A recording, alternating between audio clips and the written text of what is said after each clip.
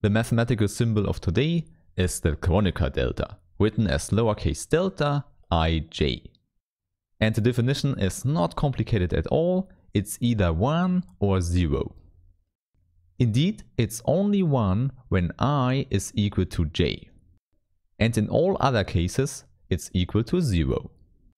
This means that you can use the Kronecker Delta for a lot of possibilities, so for a lot of different indices I and j.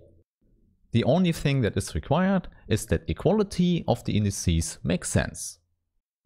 In fact, most of the time, I and j represent integers. For example, when you write delta 1, 2, it just stands for the number 0. On the other hand, delta 5, 5 stands for the number 1.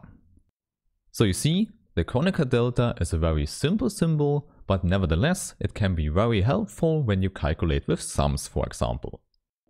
This means in the case you have a complicated sum where a Kronecker Delta is involved, usually you can simplify it.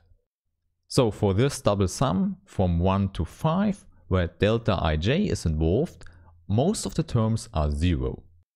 Therefore, what comes out here is simply the number 5.